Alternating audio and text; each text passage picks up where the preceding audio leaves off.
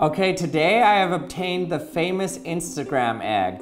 To the date of filming this video, it has over 48 million likes on Instagram, the most liked photo ever. And on YouTube, Mr. Beast made a video with a photo of the egg as his thumbnail, trying to make his video the most liked video ever on the history of YouTube. So what I'm going to do with the egg today is I'm going to take another popular request that I've gotten multiple times, and I'm going to try to make a homunculus. Now, if you don't know what a homunculus is, it's something weird that came about with some videos posted to the internet where a guy tried to form a crossbreed species of a human and an egg, and he showed himself breaking open the egg, and there was this creature in there, and he started feeding it and it started growing a little bit, and it would grow, and he'd post videos every few days or every few weeks, and it got bigger and bigger, and it had these weird things that it would do and eat.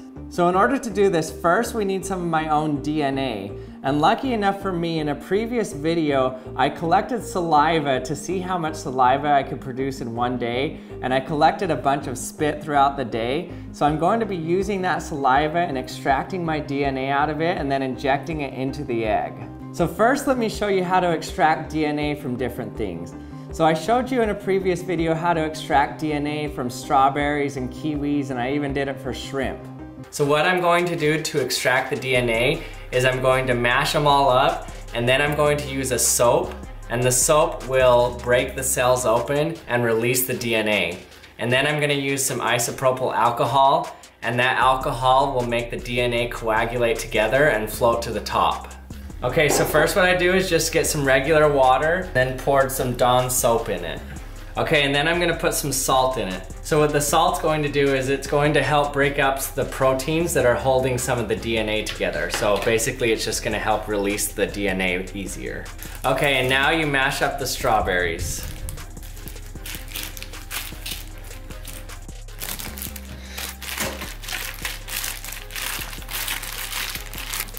Okay, and now for the gross one.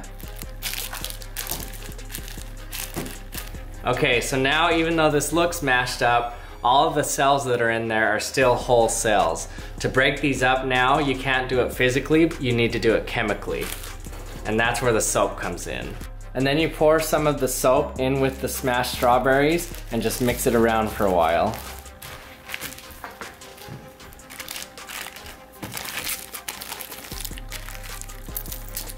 Okay, now I just need to filter out the strawberries. Okay, so this is pretty bubbly, so let's let the bubbles separate for a little bit. Okay, and then you just pour your alcohol down the side of it. And you can see that stringy stuff forming in there. That's the DNA.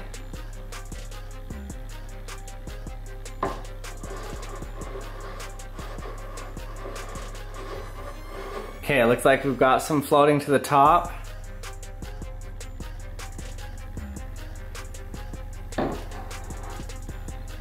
Here it is. Strawberry DNA. Now today, instead of using human reproductive cells, what I'm going to be doing is using my own cells from my cheek. And I got these from using my own saliva in a previous video. Now it is possible to fertilize an egg with a non-reproductive cell. Now one of the ways that reproductive cells are different than normal cells is the reproductive cells only have one copy of their chromosomes. And the reason they only have one copy is because then they can combine with the copy in the egg, and they can combine together and it mixes the genetic material to produce offspring.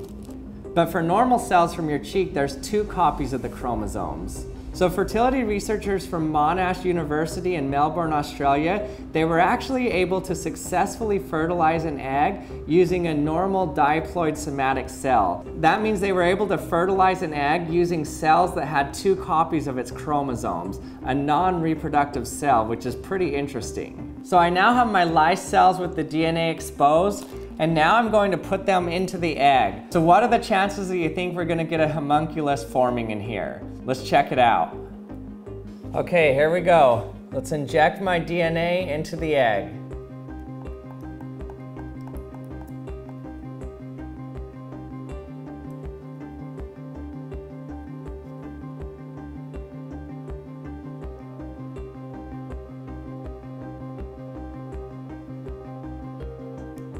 Okay, It is done. Okay, the next step he says in the video is to tape it up. Tape up the hole in the top. And then put it in a plastic container, he says. The lid on it. Then keep it somewhere warm. And it has to be there for 10 days. And you can't look at it the whole time that it's in there. So let's leave it in here for 10 days and see what happens. Okay, so while we're waiting, let's talk a little bit about whether you think this is going to be possible or not. Now, the reason this seems impossible because in nature, you cannot fertilize an egg with the reproductive cells from another species. Now, there are some examples in nature of species that have mated and had viable offspring. Now, some of these are a zebra and a donkey mated together to form a zonkey. A lion and a tiger together make a liger. A jaguar and a lion together make a jaglion. And of course, a female horse and a male donkey make a mule, which you probably heard of before. Now, when different species do mate and have viable offspring, what happens is their offspring now can no longer have any children. And so that's why you'll never see a species of ligers around, because the ligers cannot have viable offspring, so they can't have any children of their own, so they can't form a new species together. But for all those genetic hybrids that I've listed, you'll notice that most of them are pretty similar already. So in order to make any viable offspring from two different species, those species have to be very closely related. So does it really seem possible that human DNA and chicken DNA could form together to make some new weird chicken-human species? Well, believe it or not, this has happened in the past. In 1976, scientists actually fertilized a hamster egg with human reproductive cells. Now, none of these fertilized hamster cells were actually implanted in a hamster or a human or anything, so it's not like the cells divided and started to grow, but they did show that it was possible for two completely different species to actually fertilize an egg of another one. Now, I'm not sure how ethically this study was even able to be done, but it was in 1976 and things were a little bit different back then. So how are they able to do this, and why is it so difficult for different species to fertilize the egg of another species? Now, one line of defense that an egg cell has against being fertilized from a different species is something around the egg cell called zona pellucida. So in order to be fertilized, it has to be the same species that interacts with this zone around the egg. If it's not the same species, then it won't be able to get through here and interact with the inside of the egg cell. So if this is species A and this is species B, they won't be able to interact. But if this is species B as well, then it can get through this zone here and it can get inside of the egg cell. Then once it's inside, the two cells can fuse together and the egg is now fertilized. So what these scientists did, as unethical as it sounds, is they took hamster egg cells from specifically a Syrian golden hamster, and they removed this outer layer from around it. So they took this off, and then they fertilized it with human reproductive cells. And they actually found they could do the same thing with hamster, pig, mouse, and human DNA. So basically you could fertilize any of these eggs with pig, mouse, human, or hamster DNA. It didn't matter. Now, as I said, they never implanted these eggs because the study was just to test if it could be done. It's almost certain though that if these were implanted, there's nothing that would grow from this, because the more different a species is, the more likely it is that their DNA is not compatible. Most likely the cells wouldn't be able to keep growing because of how different the DNA is. Okay, now let's check this out. It's been 10 days. Let's see what it looks like.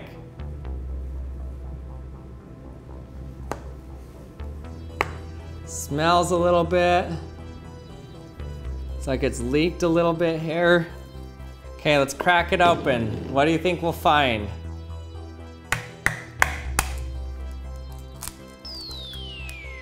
Whoa, something's there.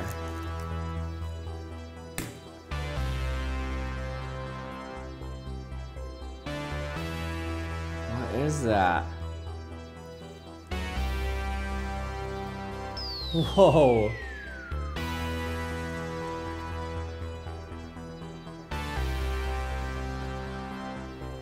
Look at that.